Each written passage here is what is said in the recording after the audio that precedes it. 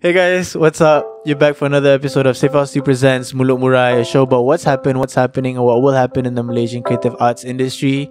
We are actually a weekly episode, and this is going to be our I'm not even sure, 25th episode or something like that. As you can see as well, we're on video. This is our first venture into the video. I think we've gone through a lot of like revamping stages and changing things around, especially during the COVID situation. Like, I don't know, the show, on podcast, on the Spotify and Google Podcasts and Apple Podcasts so far has been okay. Like the audio part has been okay. Like we've gotten a pretty good reception so far. But now as we are revamping, we've gotten a larger team as well. And behind the camera, you can see Shauna, our intern, who is a film student. Am I correct? Yeah, of course. Right.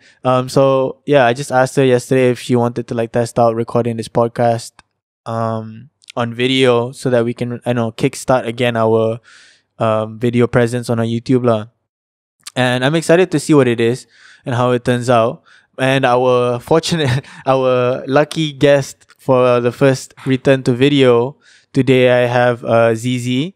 He is a brand owner and designer of Idol Ido. I mean, we're not that acquainted. This is my first time. As most of guests on this show, it's the first time that I meet them. And yeah, but like we've been talking on Instagram, and he kind of like coerced me to buy 2 of his pants out of nowhere. So I was kind of like obligated to also pay for it. But at the end of the day, I felt very rewarded because I did appreciate the even like the shorts that I said I don't know if I fit shorts and shit like that, and then like he gave me them, and I was like, fuck, this is nice. Like it became like quickly my favorite thing to wear already. I'm not wearing them now, but yeah, it was a favorite piece of mine, and it gave me like a whole new insight onto this whole realm of like streetwear, like clothing design, that I wasn't super familiar with. But now I have him and we can talk about it in this episode. So welcome, ZZ. Hey, thanks for having me, man. Yeah, are you nervous for the video shit? Still okay. You okay? Yeah, I am probably like lack of sleep right now. Right. Yeah, but yeah, we'll go through that. Okay. I mean, had a coffee. Yeah, exactly. Thanks you for the coffee, fucking by the way. down the thing, dude. Yeah, I'm a binge consumer. Like For coffee? anything I eat, I have to eat fast. Anything I drink, I have to finish. It's hard for me to like keep it like 20%, 30%. For food, yeah, though, because I don't like cold food. But for coffee, I can't drink too much. Though, you have to slowly because enjoy it. I still get the rush you get. I mean, I've been drinking coffee for a while now, but after a cup, I still get like a. Oh, you still get the energy from it. Yeah, I can actually go to sleep even. Really? Coffee. That means that you drank too much, dude. Change to like matcha or something. I don't know, man. But I don't think I drink a lot of coffee. It's just that my body don't react too much to anything I drink. Yeah. Right. But did you try matcha yet? Not yet. Have you tried hijau? Hijau? No, you haven't tried matcha. You haven't tried hijau. No. That's like the new in thing, right? Like, have you seen it? The store and everything. You know what I'm talking about? You mean the Jane store? Chucks? Yeah. No, I haven't tried it yet. No. Yeah. I've seen it. Yeah. So, like I said earlier in the intro, like your brand is kind of like in this realm of clothing design in Malaysia that I'm not super like familiar with because I don't really understand where it lies. Like I've had prior experience or like working with people in the streetwear scene. That is like, I guess, for me, when I think about streetwear, it's definitely heavily print and like a lot of pop culture references and not so much like design centric. And that's like, I don't know, like for me, it's easier to think about things when I categorize them and put them in boxes. But I do see a lot of these brands in Malaysia, like your brand, Good Times, where Shuren Projects, what's the other one? What's the other one that I was thinking about? Which one? Tunwe's Future Made Studio. Yeah. You know, like it's like quite a big presence, but it's not the stereotypical perception of streetwear, with it just like heavily dependent on prints and or like TNT or like Stone and Co. And these are the stuff that I'm like more accustomed to. You know, how was it like in the experience? Like do you think that there's like a general trend in Malaysia to be focusing also on this like design element of streetwear? And would you even call it like streetwear right now? Actually, to be honest, like for my own definition of streetwear, I believe streetwear is sort of like very channel centric right now. Channel. Meaning, let's say like back when I just started out, the huge media was probably like High Snobiety, Hypebeast, right? Right. Yeah. So anytime you feel like for this generation of creators, if you consume that kind of content from these websites, meaning your main source of inspiration or something like that, that would be categorized as very channel centric. Meaning, Are you talking about channel like media outlet? Yeah, correct. When let's say Hypebeast is featuring even let's say Dior, but when it's not streetwear, but it can be categorized as streetwear because of the medium that they are featured in. Right. Yeah. So therefore, it created sort of like when we were younger, meaning like 5-6 years ago, when we consume this kind of content, right? Yeah. It's sort of it's like embedded into your brain, like anything that goes on the website and you source inspiration from. Yeah. It's sort of streetwear, meaning it's in the category of people with the same interests. Okay. Yeah. Is that like a recent kind of development? Because I'm assuming it's not streetwear back then, like media centric content or look or aesthetic or style or whatever. I don't think I assumed back then, was it? Like magazines and stuff, like whatever, like these kind of streetwear magazines showcase that became streetwear. Yeah. So for me, because I don't really look at magazines like when I started out, meaning I definitely don't consider myself a streetwear head, meaning streetwear head. But what I'm trying to say is that the crowd that consumes these kind of brands and different aesthetic, right? Yeah. They sort of take interest in different kind of looks. Like even if let's say you are heavily like graphic printed brand. Yeah. And then versus something that is very technical and also have let's say zippers, pockets, that kind of thing. Yeah. That would also currently will interest the same kind of crowd, meaning people will pay attention to so-called streetwear. Right. Yeah. But of course, like even in streetwear, you can say some heavily printed stuff like there's surf brand, there's skate brands. So these are actually fundamentally actually different. Yeah. But because maybe aesthetically they are quite close. Yeah. And then you would consider like, oh, that's streetwear, right? Yeah. But streetwear right now is a blurred lines because like, as you know, even someone like Off-White when it started is a very expensive streetwear. But I'm sure back then there is no very expensive streetwear. Yeah. But because of the aesthetic, they sort of breach the ground. So like, that's correct. my where I come from, where I think like, okay, streetwear has to like adhere to a certain kind of element or whatever. Yeah. But I don't know what the foundation of the whole thing is back then in the 90s or whatever. Yeah, like, I'm not sure. Maybe in reference to pop culture or like if you're actually on the street and you're wearing it. I don't know what these things are. Yeah. Like I wouldn't be able to say, but like that's just how I see it now. And then there's this influx of these brands in Malaysia, like the ones I mentioned. I mean, most of the ones I mentioned are like Chinese brands. Like for some reason, I can't even like think about Malay, like really strong Malay or like any other, like there's Malay centric streetwear brands because I don't think they just last that long. Probably, I think one of the reasons, right? There's I think it's a natural progression kind of thing where, because let's just give an example right now here is that say you speak Chinese, because a lot of our production is actually done in China. Yeah. Right. Therefore, it is a very natural thing that if let's say you only speak Malay, but it's also naturally that you can't deal with production in China because it's difficult, right? You have to hire someone. Just that communication. Yeah, issue. Correct. Yeah. So it doesn't mean that there is not enough people like trying to make the similar aesthetic. It's just that because a lot of especially our community, a lot of our production is done in China. Therefore, probably why Chinese brands like survive until now, maybe. Yeah. This is something I'm not sure, but because production, having been to Jakarta and everything like Indonesia and stuff like that, if they don't have an in-house team, it is very hard for them to create garments of the level as compared to China. Yeah, meaning the demand is not there. The fabrication is not at the highest quality as compared to China. China is better. China is better, definitely. As of now. Yeah, I also assume that local would have their own like manufacturers and stuff that people started using. The local manufacturer, you have to pinpoint what you want to do. Let's say you are doing graphic tee. Yeah.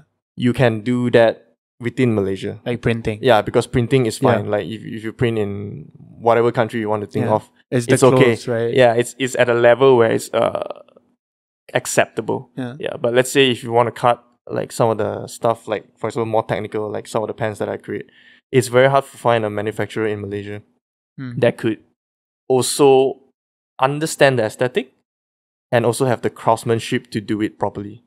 Okay. For example, like the symmetry of both sides. Right. Yeah, I've tried like sometimes different sources. It's gonna fucked up pretty bad lah.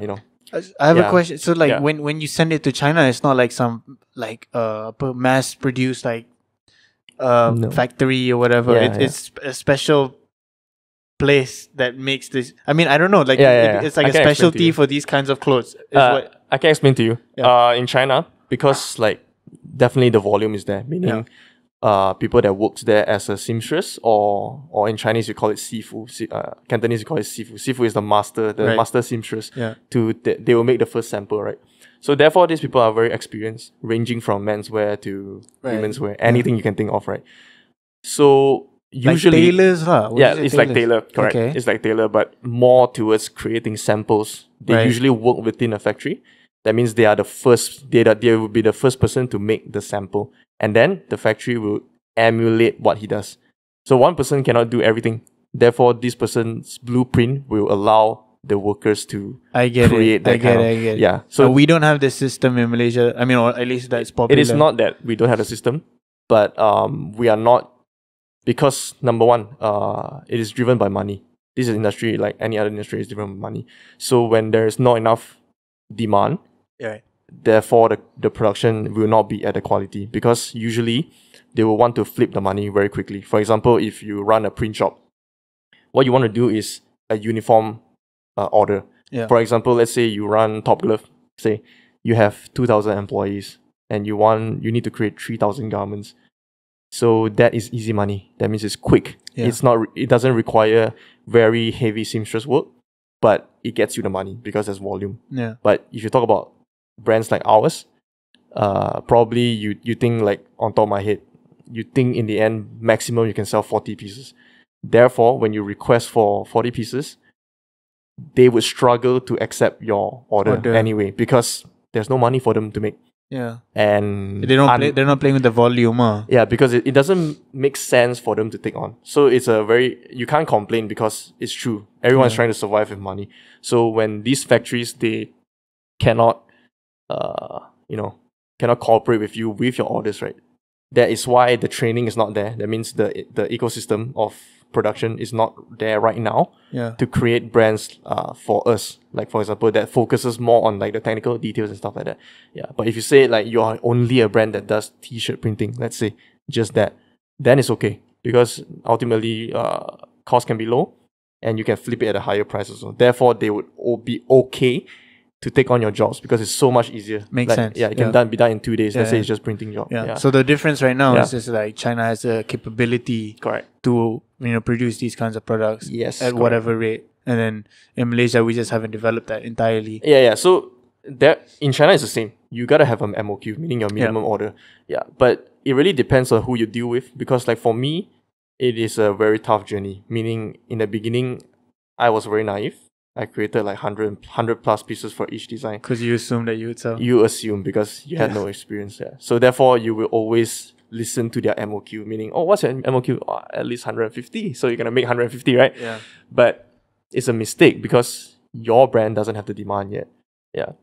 So therefore, you have to calibrate your relationship with the factory to a point where they would listen to what you propose. Like 40 pieces, develop 50 that pieces. relationship for them to be starting to be okay with Correct. it. Yeah. Okay, so now I understand. Okay, maybe like Chinese brands do have that like ease of communication and having built in that relationship with Easier, Chinese not manufacturers. It's still very hard, yeah. And also like I just it's actually a good insight because I never would have guessed that it was like some production it's somewhere in the production line that becomes an issue between like Chinese brands and Malay or like any other, like I don't know like what Chinese, but you know what I'm talking about, right? Like there's definitely a demographic that's like intended or that they're capitalizing off of. Obviously there are like outliers that buy it, but generally these brands are like mostly by Chinese designers or founders. This is what I'm talking about. Those brands that I mentioned earlier. Like I said, I can't even think about any other brand that's like, I mean, Transit, Steak Shop, like, you know, that's like really the only one that I think would fit in that criteria. And then they closed down.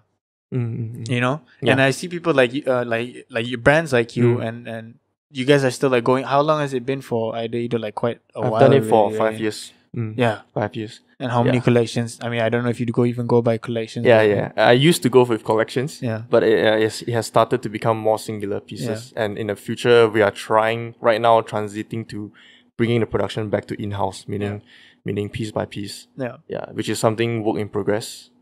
Which I'm working on right now, which is proven to be very tough. But I'm trying to do that. You lasted like 5 years already. Yeah, but you have to, I would say, because when you run a brand, you have to realize your, number one, your strengths and how you should deal with it.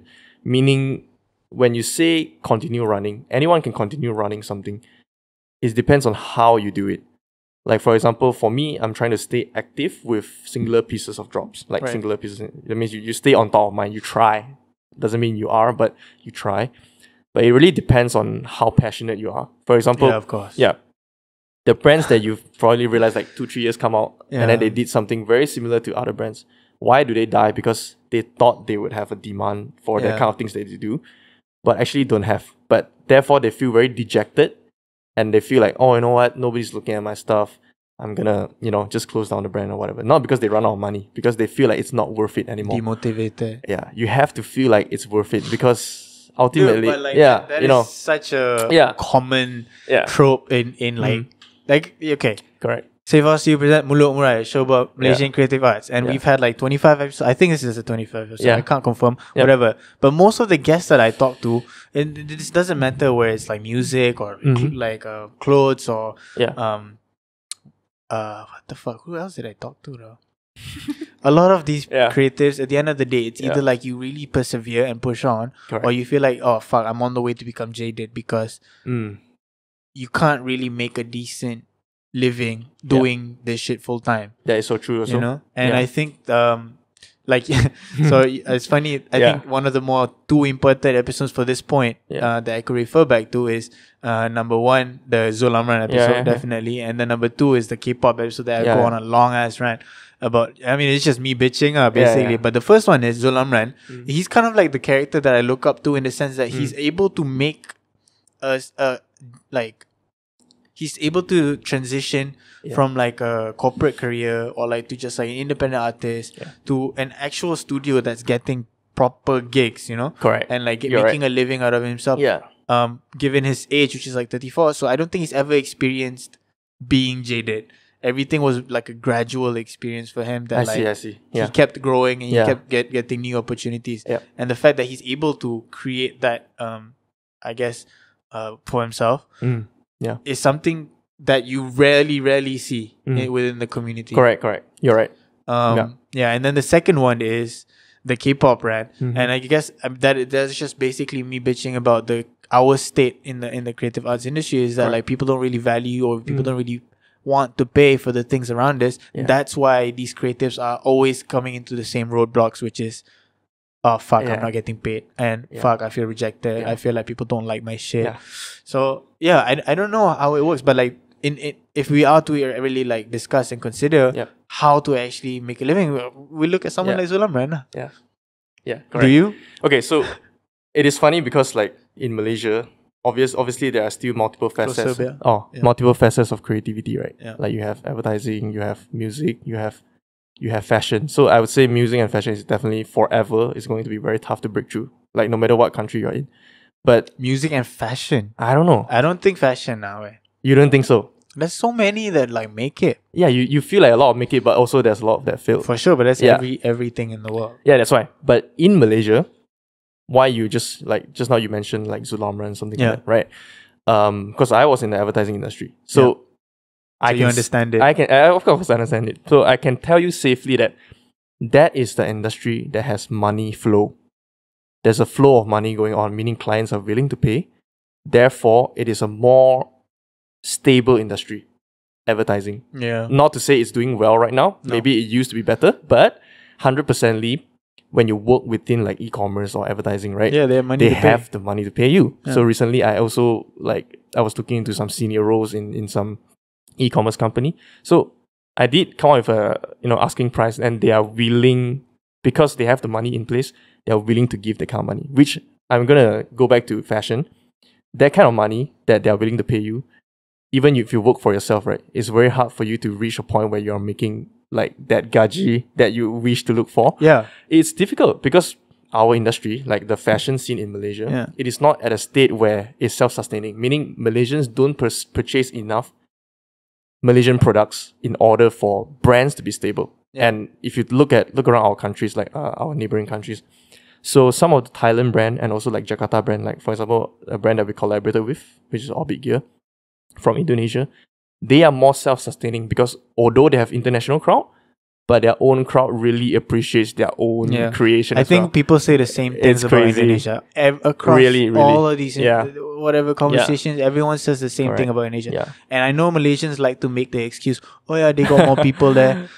No, it's not. But they actually support and they actually pay for their each other's things, right? Yeah. So, and you're right. Like I guess like if if you get a makan gaji, obviously there's two options. Like you makan gaji or you want to become an artist. When you have to treat your artistry as a business, correct, and then you have to look at it like all the things same like. Okay, what is my profit margin? Who is my demographic? And I guess like sometimes when people want to be creative, they don't think about that. Yeah. And I think that's where Zul Amran really kind of capitalized on. Correct. Because he knew, okay, I need to get a stream of flow money. Then you can do what you want. Yeah, it's like the main thing that he said in the podcast that I kept like getting from him was that most of his jobs that he gets is from networking. Yes. Doesn't say, oh, it's because my creative level through the roof. Yeah. It's not saying that I'm the next Kanye West or Van Gogh or whatever the fuck. He really said most of it is just coming from networking. And if you view your business, if you view your artistry or your studio or your brand as a business, something like as simple as networking could be it. Correct. So networking is really important. Like for us, it really works very well when we started out, and we really use Instagram to the maximum. Like because what we do is actually borderline tech wear. Yeah. And in the tech wear community, these are very low key crowds. Like these are not people that buy something and then they post on Instagram like, oh yeah, I got this shit. Really? No, they're not like the avant-garde crowd. No. This avant-garde crowd, they are very like they keep it to themselves. Yeah. When they buy something, they like quality stuff that has a very underdog kind of value kind of thing. Something like acronym. Like in the realm of popular brands, right? The acronym's fucking massive. No, bro. If you talk about acronym is massive, right? But even until this day, they are still doing very low quantity, and they are also like their team is probably like just 8 people. As compared to some of the local brands that we have, we probably have brands that have 20, 30 over people. Really? But yeah, for sure, 100%. But what I mean is they keep a very good attitude, meaning they surround the brand with the right value. Therefore, you have international crowd. I mean, you create a community. Yeah, you create a real community. Yeah. So what the problem with techwear is that the slight problem is that the people that are in it, they are very, very picky. That means there are also different groups within the techwear community. Like for example, if you talk about Orbit Gear, right? Orbit Gear is a middle price range techwear product. So some of the elitists, you have these elitist techwear people, right? That only fucks with like acronym. Yeah. But some of the other brands like acronym, Stone Island, they're kind of like high end techwear, right? So they rarely appreciate like middle end brand or like functional details and stuff like that. Yeah. So even within the community, there's a lot of toxicity like in terms of forum argument and kind of shit, right? Yeah. I mean, it's very crazy. That's like normal. Though. I mean, just to sidetrack a bit, I just like I don't know if you guys know the I guess the founder or the face of acronym Errolson Hugh. Yeah. And then I don't know when this was, like a long time ago, 5-6 years ago, I was on Instagram, and then I like stumbled upon a picture of him wearing a Hawaiian shirt, and I just couldn't brain that it was him because I'd never seen him in any other thing except for like except for his own stuff. Correct. Yeah. And then I was just like, what the fuck is he wearing? Like he's wearing a Hawaiian. I mean, that's a slight tangent, but But you're right. Like when Yeah. you create that community, once any community happens, it's always elitist, and that goes for like you Yeah. know. I keep making the same references like music Yeah. and stuff. Like we have Mm. nowadays like elitists in music. Oh, this is You have not to be real this music. way, right? Yeah, Yeah, it's yeah. not. If you Correct, want to be correct. I mean, Yeah. luckily we don't have like hip hop elitists anymore. Like that was so prevalent back then. Mhm. But like nowadays, like you'd have like DJs or certain kind of like genres that people kind of look down on other, but that kind of blocks innovation, and it Yes. kind of blocks like creativity from growing. It is. It is. Like if Orbit Gear kind of like starts doing their own shit, and they might not be able to meet the highest standards of acronym and Yeah, Arthurix correct. Definitely. and Stone Island. Yeah. So what? Yeah. You're not their market. Move on. You want the high expensive shit? Move on. Like there exactly. there will be a market that can't afford like me, can't afford Absolutely. fucking acronym. Correct. And I would be able to, like Yeah. your stuff, Yeah. like when I looked at it, Mm. like most of your shit is fucking sold out anyway because you like produce so low Yeah, quantity, 50. some like not all. Yeah. Yeah, still a lot of stocks. but Yeah. yeah, I mean, I'm into it. I like the growth that we have in our scene right now to really say that okay, maybe this kind of style or like I don't know, like they wouldn't call it genre of clothing. What would you call it? You mean the kind of style that we do? It's like functional wear, Functional wear, and then very sort of like performs well for you on a routine, that kind of thing. Yeah. I like Yeah. that because we need that shit. Yeah. You know, We really people need that keep shit. making hoodies It is. and like Yeah. upper blazers and shit that this is jackets. It's just too hot for us to wear here in Exactly. Malaysia. Yeah. Makes no I know, sense right? for us to keep wearing that shit. Yeah. Why don't you just give me things that I could wear every single day in Malaysia when I walk around? Correct. Yeah. Comfortable, Yeah. easy to wear. I don't know. What do you think? What's your intake into that? Do you think that these brands take like shit like the culture or the weather, like localize their products and their clothes? Yeah. So it really depends on whether the brand is targeting just local or is it Right. Yeah, because a lot of the band mentions brand that just now you mentioned some of the brands, right? They have footprints in, let's say, Taiwan. They have footprints in US, like whatever country, right? Therefore, it is inevitable that you create like hoodies, like Right. winter gears, right? So those are necessary because in the end of the day, you're sell making it. money. Yeah. You sell wholesale or your crowd is in that particular country. Therefore, you have to make the money, and then maybe when you have the money, you can start making more summer wear for Malaysian countries and stuff like that. But this is a balance that is very hard to make because every time you commit, let's say a collection. So I'm one of the rare people that don't really care about collection because I believe in a singular product, whether it works or not. And also because definitely there's some budget constraint going on. Yeah. But I am not a collection-minded kind of designer where I'm just focusing on singular pieces. Yeah. But people that does collection, like some of our friends, it is tough because if you have stockists that you need to cater to, you have to create a range, and therefore they will order from you, and you make that money from there.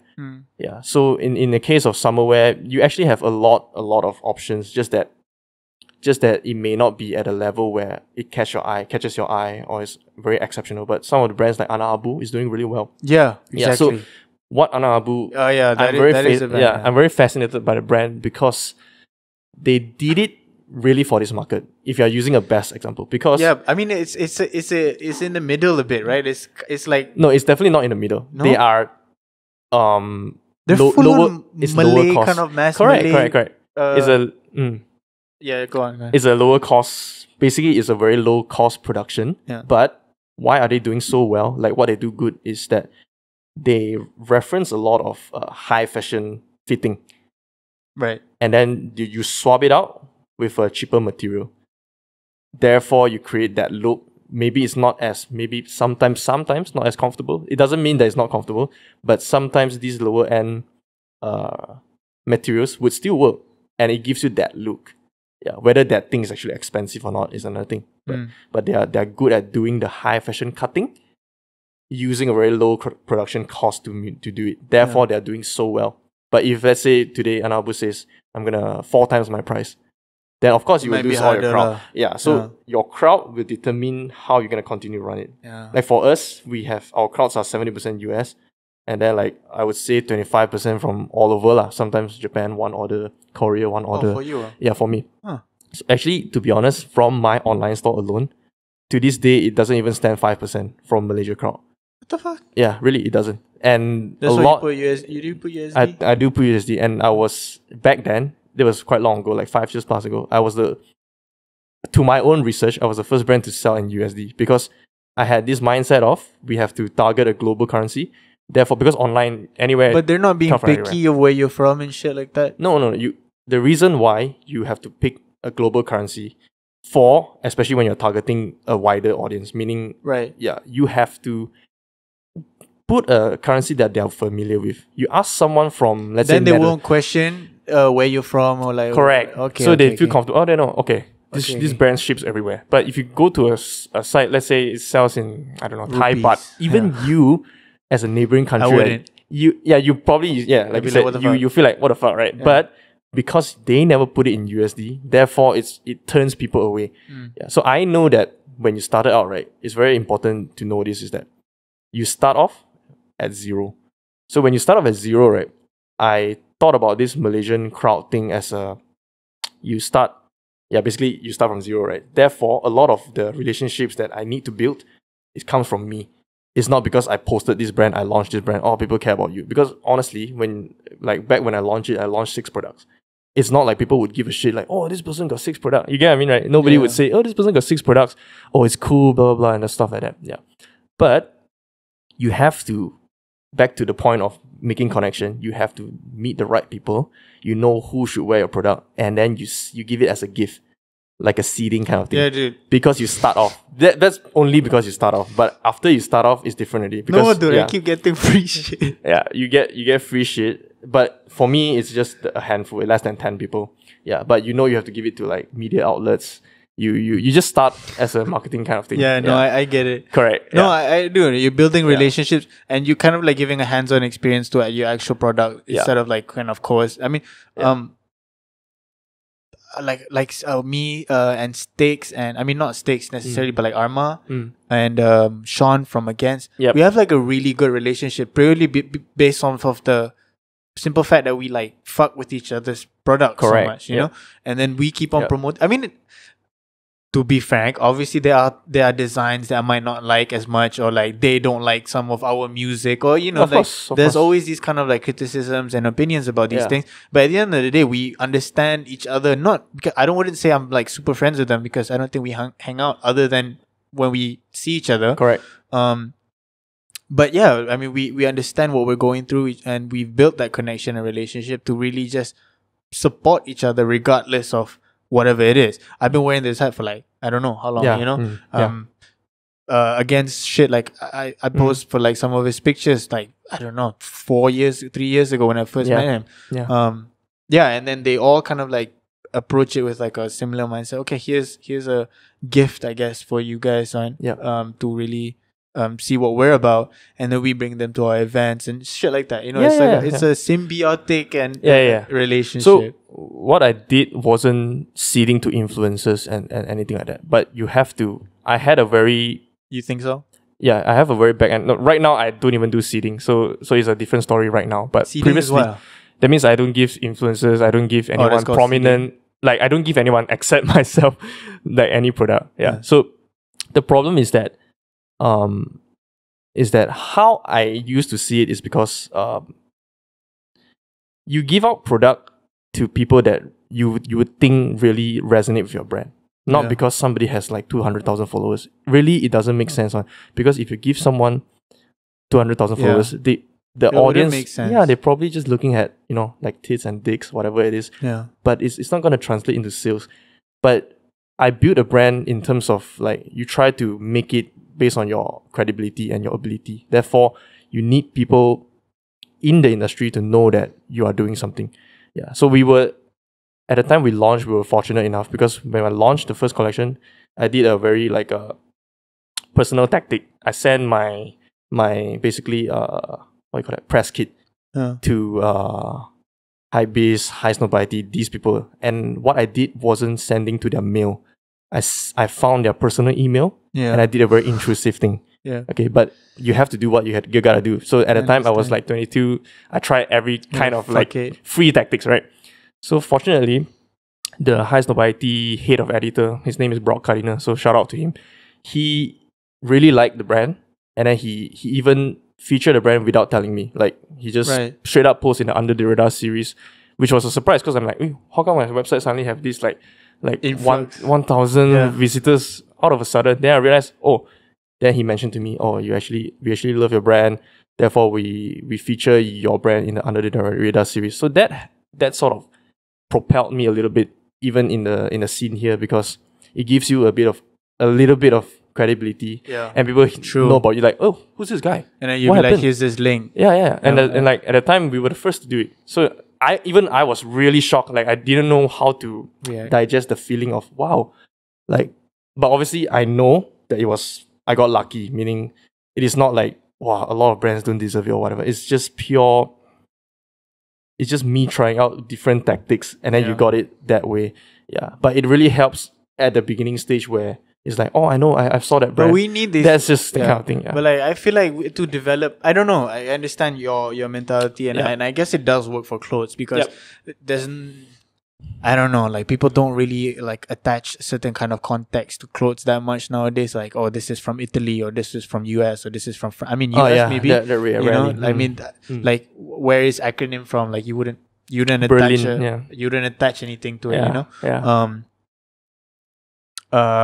So I guess that is fine. But like, I do believe that we've come to a point where there's too much. I mean, there are like an influx of creatives. There's a lot of creatives, but not a lot of sustainers of the environment, of the industry, you know? Like a Malaysian kind of high snobiety or Malaysian high. I mean, we have masses. But what are you smiling for? You are smiling.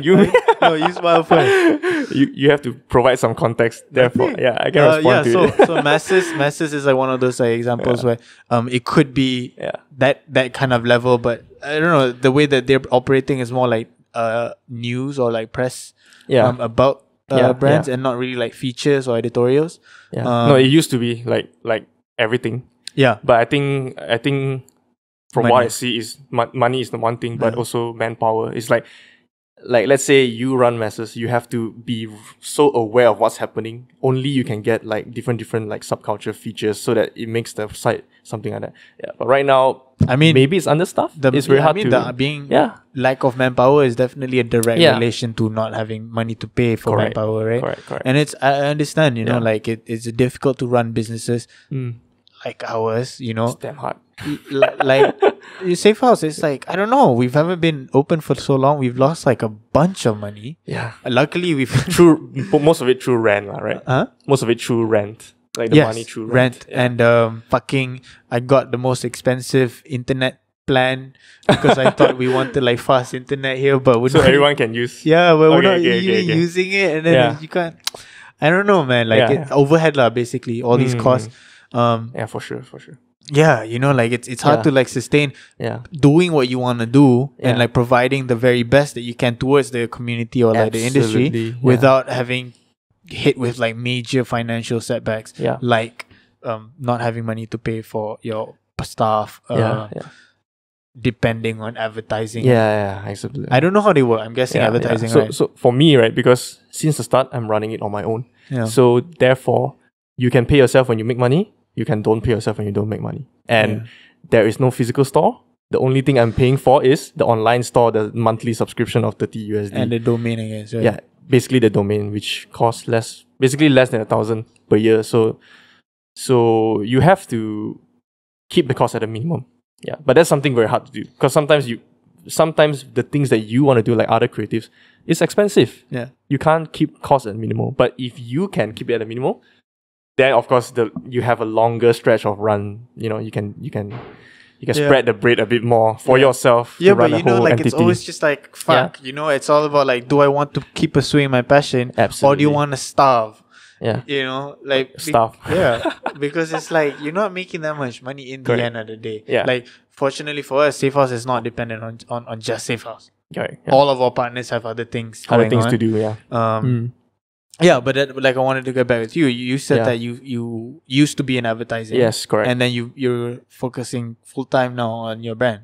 Right now, yes, I'm full time on the brand. So how I started was I was in the advertising industry for about 2 years. Bigger agencies. What were you doing? I was designer, like sort of designer, art director responsibility.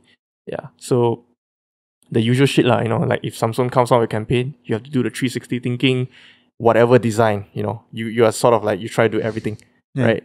Yeah. So sometimes it's pitching, sometimes it's anything. So I used to work on Samsung, mainly on Carlsberg as well, and some of the KFC also. Yeah, so the usual stuff, like, big campaigns, they have money, they want you to come up with a big idea. Yeah. The usual shit in advertising, yeah. So that's what I did. But before that, I took a trip to Tokyo. So that was an eye-opener because Everyone says that. No, it is true because everyone fucking I went to Tokyo and anyone that hasn't everything been changed. Obviously would not completely understand. It's different when you look through pictures. Yeah. But when you look at the Their way life they there. correct their lifestyle, the way they consume culture or whatever, right? You get a sense that it's different. It's different. Like for me, Of course it's different. yeah, it's so different. Yeah. So for me, my first love, I love to call it my first love, is a sophisticated streetwear. It's founded by Hiroshi Fujiwara and also this guy, I forgot his name. Okay, but I'll get to it. Softnet. The brand is called Softnet. So have you heard of FC Bristol?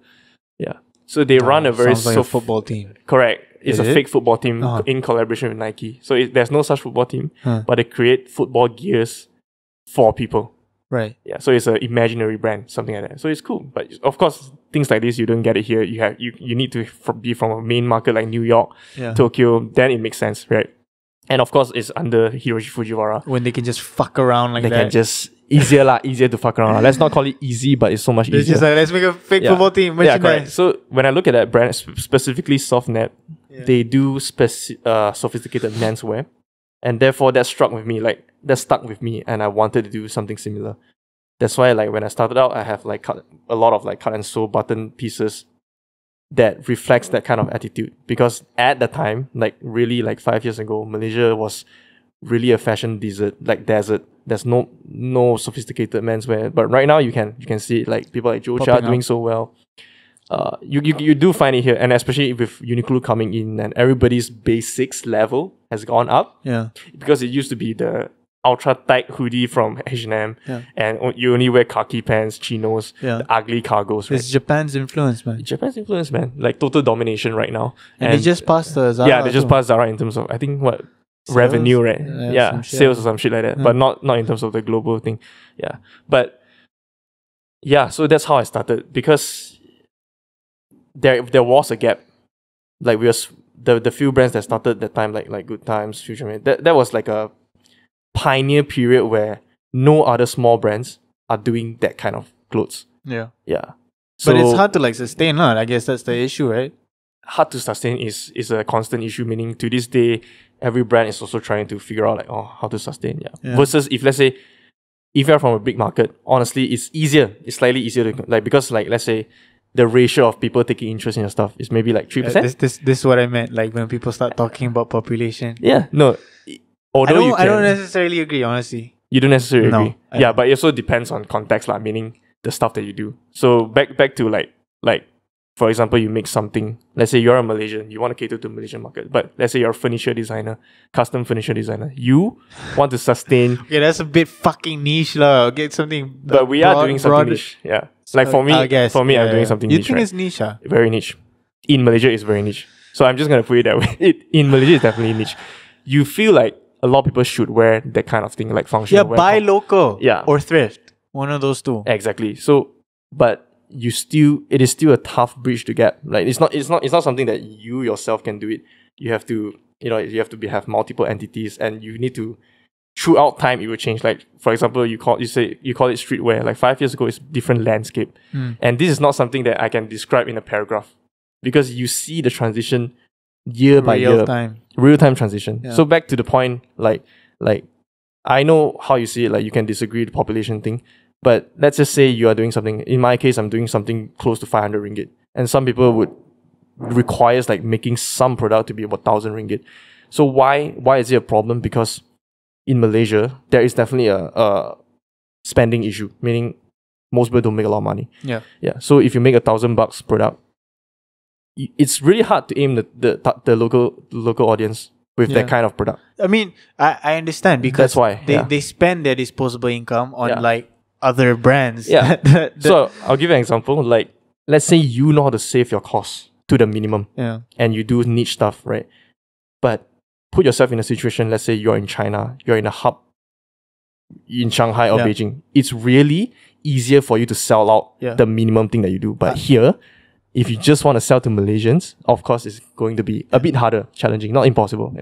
I mean, I just think it's not matured. I think that at the end of the day, the scene here is not matured to the point where they're like, okay, I understand that I want to buy local. It's getting there. And like you said, it's a real-time progression. Back then, everybody was wearing like super fucking shitty H&M shirts. And now people understand, oh, Uniqlo is like fucking good, even though for the price it's pretty cheap. Exactly.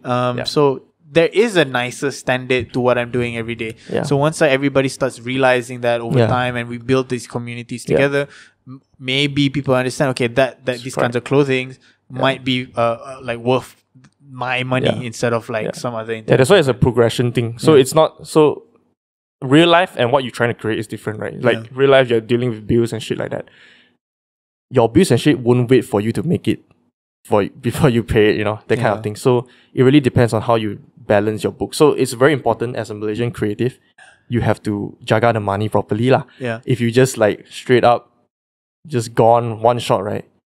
That means you can't stay in the game because your creation wouldn't be seen, that kind of thing. So back to like sustaining a brand like this, it's very simple to see it like in Malaysia. It's really not mature, number one, not mature enough yet. And of course it's the spending power. So let's say I have friends that really fucks with my stuff, really want to buy it. But for them, it's really like, oh, cannot, I need to pay this, pay that. And then 500 for them is a lot. But for someone that I don't even know from US, Europe, it's $100. They just bought it, man. €100. I don't even know him. I mean, obviously, because they're like, okay, this doesn't cost that much in terms of my money. Yeah, that's why. So it really depends on the context. So it really depends because for me, I'm not just trying to target local. Therefore, I just put up as a world citizen brand. So naturally, if you put your heart into it, people can feel the spirit of making a, I'll say, very neutral brand that is for everybody. But if you are, say, you want to target local, mainly local, that is doable as well. But you have to factor in a lot of things like pricing and stuff like that. It can't be one t-shirt 450. It's just more difficult. You have to like really consider things. So when neighborhood sells 450, not to say his t-shirt lasts longer than you. No one, right? That's why in Malaysia. That's why I say it's in Malaysia, right? So you see crossover, like take in some of the stuff. Some of it is relationship building, bro. Fucking Waiko Maria guilty. That is stupid expensive. So one of the backstory. It's not even like, oh, okay, it's expensive. No, it's like stupid expensive. It's stupid expensive. But then you see, but if you juxtapose it to like Japan, people that buy it, they probably don't even think. They're like, oh, I like this. Think so? No, I think it's still slightly expensive there, lah. Yeah, but they will pay for it, lah. So here it requires more persuading, right? Before you do that kind of purchase. So that's the difference. I just want to get back, like you said, you like to your advertising days. What like now you're doing this brand full time. What made you stop that? Stop advertising. I mean, I guess honestly, there are a lot of things that I hear about. Alicia, my girlfriend, she studied mass comm, and I mean she has friends in the industry, and she also had experience there. And then recently, I mean, I have this, like, my mom's cousin is Fazil Fuad. He's the CEO of C27. I know him. So and then like last 2 weeks or something, we went to go see him. I never really talked to him before, and then for some reason, I don't know. So we just talked to him, and then he's telling me about the whole kind of world and Netflix and they used to have Netflix. Whatever. No, they still have Netflix, I think. I don't know. I'm not sure. Whatever. Point is that I was just like, wow, this is such a different world. I don't know, this like you're a creative, but the way that you see and do things is completely different than how you do it there. Like it's just because it's commercial, so you have to wear two hats. One is when I do my own stuff, usually definitely it's very independent spirit, that kind of thing. But when you do commercial, advertising is pure commercial. You don't make money, the client don't pay.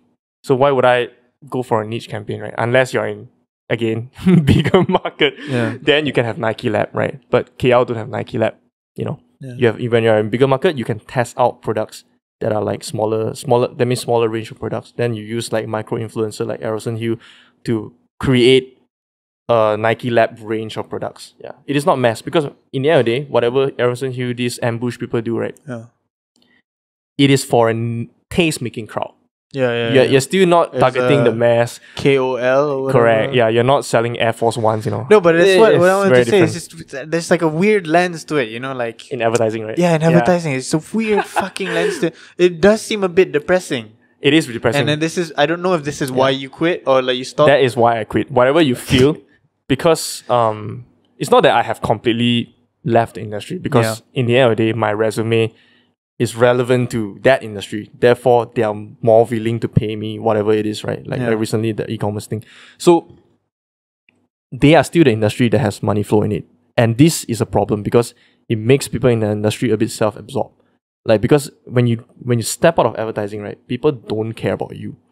Like whoever, whether it's a creative director, executive, you can be whatever director you want you to label yourself. Outside of the advertising, nobody gives a shit about you. Yeah. Completely don't have. Therefore, they feel when they stay in it, they feel like they have to be in it because people outside don't appreciate what they do.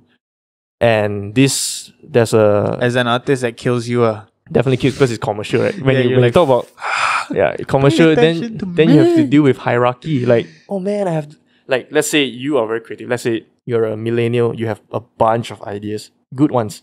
But in the end of the day, maybe your creative director is like maybe 40 years old, and he doesn't relate, and maybe his mood is not right. It's like, you know what, Farhan, let's not do that idea. Although your idea is great, maybe you don't have the experience to pull off 360, but that's why you needed his help. Yeah. But in the advertising industry, especially the bigger companies that pays people better, the problem is still a lot of processes, like top-down issue. Yeah. And number one, there's just one side. Advertising is just one side of it. But it's fine though. Biggest issue is client. Is it really? Fine? I don't know. Like, there's two ways that you can look about it. Like, I think creatives are a bit entitled sometimes. They're just like, well, you know, like, look at me. You know, for sure. Why don't you pay attention to my creative genius? Yeah. But on the other hand, it's just like, you work in a corporate company. Yeah, exactly. Even though it's creative, it doesn't change the fact that it's a corporate company. Correct. You have a CEO. You have a manager. You have a lead. You have a whatever. Correct. That's why you have to decide you want to stay in that game or you're not. You can leave. Yeah, you want to get paid or you're not. Yeah. So for me, I know that when I'm doing a certain project, I'm giving it my all. Yeah. But when you step out of it, you have to think, is this for you long term? Yeah. So for me, of course, at the point of taking an offer, it's definitely about the money. Like, you got to pay me enough for me to say yes to produce whatever, to listen to you or whatever. Yeah. Yeah. So you have to decide for yourself, does the money make sense enough for you to, forego whatever passion that you have? Because your passion probably you don't have to forego. Yeah. Then you do it half-heartedly because you don't have the same amount of time. Yeah, like creative juice. Creative juice. Yeah. That's a real thing. But of course, like you find some people have more energy and they can do it, even in their free time. Like, fuck, 2-3 p.m. 2-3 a.m. you're doing it. But probably like for me, 2-3 a.m. You're done. The way I relax, I'm done. I'm fucking watching anime, Attack on Titan or whatever shit, right? But some people can just like, no, my life is all about my creation. Yeah. It depends on how you're going to do it. So for me, I can multitask when I'm in a corporate environment, meaning I can do, this project, one idea, three idea. But when you say multiple facets, like me being in an agency and then running, like last year, running my own brand, definitely running my own brand is rewarding. Definitely rewarding, but you have less time. Therefore, it's more half-hearted. Yeah. You have less time for the brand. You have less time for the brand. And like, for example, when you work Monday to Friday, therefore, you mean while working in even agency, your service will decline because, I would tell people Saturday only I can ship out your products. Then you probably have to wait 5 days or whatever. So it's a whole totality, and especially when it comes to independent brand, right? Like, let's say you start a brand today.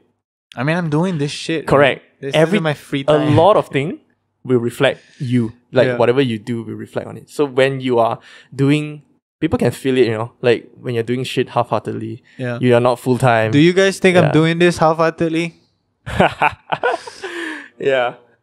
So it's a natural progression. No, so, I understand. Yeah, absolutely. But like, was it hard to forego your, I don't know how much your gaji is every month to not getting it?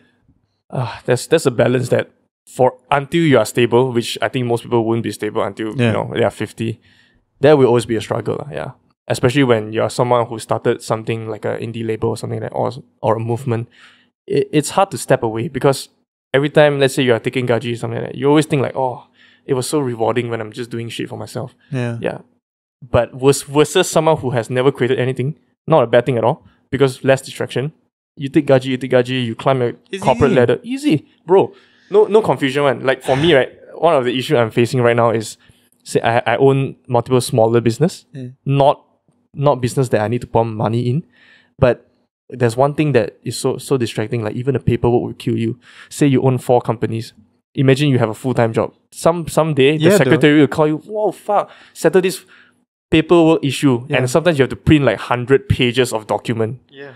I got one small sin never had. It is very It's annoying. fucking annoying, dude. Yeah, and I have every to pay year, so much. Exactly. Every year, even when you're idle, like there's no money flow in it, right? Yeah. You have to pay close to 5K. But And it's bullshit. It's stupid. That's why I say don't get a Senior hat. Fuck it. Do If you're not doing an independent get a thing, fucking Senior Berhad. independent, Yeah, whatever it is, yeah. brand or whatever, stay the fuck away from Senior Correct. hat. Just stick to so partnership. what? You're liable. Yeah. So what? Like Yeah. it's your brand. So Yeah. fucking what? You don't need a Yeah. private Senior hat because As you long have as to I'm pay not like doing fucking anything how much? illegal. 7K a year? Yes, correct. Stupid. Stupid, right? Yeah. Yeah. So that itself is a distraction. And tax someone. I'm just like, I'm not paying anyone. Exactly. Yeah. But tax, of course, you can avoid. You just cash out your full earnings, right? Then you're just not liable to tax. But back to the point, right? A person who is just focusing on gaji, right, has less distraction. So when you've done it, right, it's very hard for you to transition back. So as I was transitioning back, I didn't left because of all this like conflict of interest in my brain. It's because I did join a more toxic company. Yeah, like a really toxic, like beyond toxic to the point of it's nothing like before. It's even worse than before. Okay. Yeah. But it's okay because in the end of the day, you get to save up. Like for me, last year I was doing this, right? So I really got to save up, and this year, even if I don't do anything, I can sustain myself. Yeah. So as a creative, it really depends on how are you going to navigate your creation with the money that you earn. Yeah. But obviously, when your bank is zero, right? What kind of creativity? Yeah. Body art? I don't know. Whatever it is, Like right? when It's you come very difficult. How are you gonna be an artist? Yeah. So that's a balance that you need to think about a lot, especially as a creative in Malaysia. So you just balance of interest. You do. Yeah, I don't know. Like sometimes for this podcast, like I want to like focus on like I haven't been doing it thus far. It's a lot about more like characters and experiences. But events I haven't really been talking about like what's been happening because the Malaysian creative arts industry. What's happening? What's happening? Really what will happen? I don't know anymore because there's like COVID, and then I'm just thinking right now like what could I bring up like that's like the recent streetwear or like clothing kind of drama, or what if something what drama nothing, are you talking about? Exactly, right? Yeah. I can't even bring up because it's been quite quiet, right? Like generally in I mean I don't know, the only thing that I can bring up is like that Masters collaboration with ASICS, the shoe. Oh yeah. Like, That's cool. The Twin Towers shoe.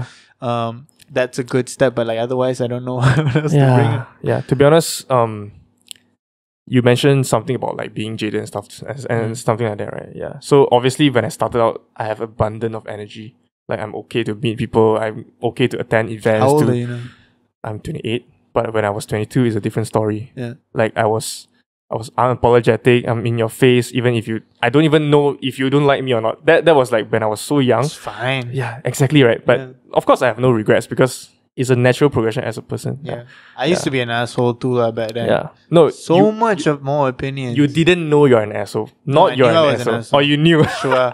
I knew I didn't know I was an asshole. I knew I was being a dick sometimes. I knew I was like unnecessarily talking shit. You can ask him. But now I've definitely lost that a bit. Like just you the fact that I'm meeting mellow. people. Yeah, correct. Yeah. And I'm meeting people and I have to like really sustain relationships because it's actually important. Yeah, correct. Like the networking part, right? Yeah. So as I grow older, I tend to keep more to myself. Like of course, it really depends on who you mix with as well. Like for me, I'm in a state where I'm really trying to create my own thing. Like without that focus, the product don't even come out. So it's hard for you to even like say you want to connect with people overseas, locally or whatever. You have to focus on your creation first. So that will take up a lot of your energy because you're focusing on the creation. Versus let's say back when you were younger, I was trying to focus on production, and then the next day I'm like, oh, I need to go to this event. I want to meet these people. Yeah. Right now I'm just really solely focused on the production first, and then everything will come later. You know, it's like you take things like as it goes lah. Like follow the flow a bit lah. Yeah. Grown up shit. Grown up shit, man. Yeah. I understand. Yeah. It's not that fun, but it's like I'm sure like it's. Yeah, one of the things that I used to be like really vocal about back then was like old people. Just old people this, old people that. They're like lame, blah blah. And then, I don't know, like I'm feeling like that now. Honestly, I feel like I'm still doing a lot of things productively. Obviously, yeah. But like I'm understanding of it. I'm empathetic of like absolutely the old people tropes. Bro, I used to think like that one. I look at my uncles, like you know those usual Chinese family feud, right? And then I was like, why are these people like this? Why do they argue among themselves? Like, why does this even matter? And then as you grow up, you know, here actually it matters. Yeah, because you know why they fought. Back is hurting, and you touch Codido. Exactly, right? Like, yeah. You have to think about food. Yeah. I used to be like, why don't you do your own thing, man? You're so much more free. I'm like, I used to bro, say come on. Everyone has different issue. Like they support their parents, they whatever pay for diapers, shit. Everyone has their own issue, man. Yeah. So I'd like to apologize to like any old people that I may have offended. And I'm sure there's like a lot of you that are still supportive of me, and I'd like to thank you for being there.